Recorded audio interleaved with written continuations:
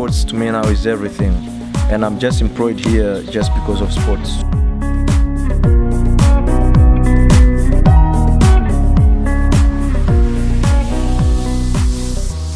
So sports is life to me, and I don't take it for granted.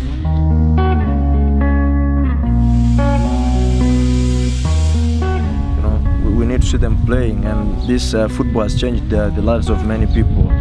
The people who are segregated, the orphans, the MVC, most vulnerable children, are now they see themselves at the same level.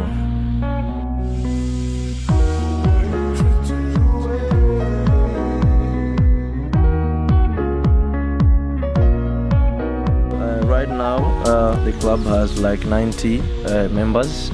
My plan is, and the plan for everybody is to see a very big team in our area, both for men and women, because in the whole region of Iringa, I think we have one girls team, and it could be very nice if we have maybe 2 to 3 teams that could be competent.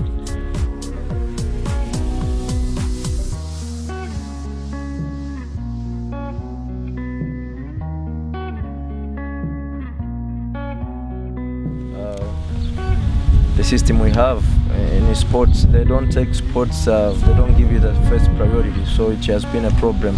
And the people who train just end up here.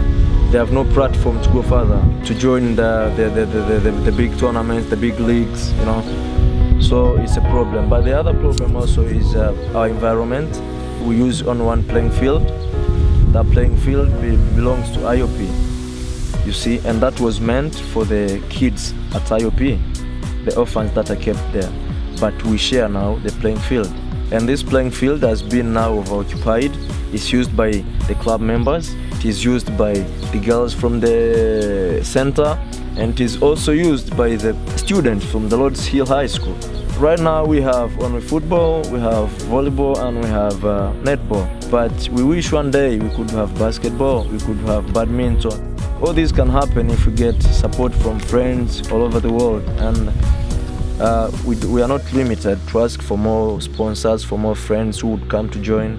We welcome everybody, coaches, volunteers who are interested into sports to come and support, to come and help. This could be the part of their learning too. They could learn something from us, and we could learn something from them.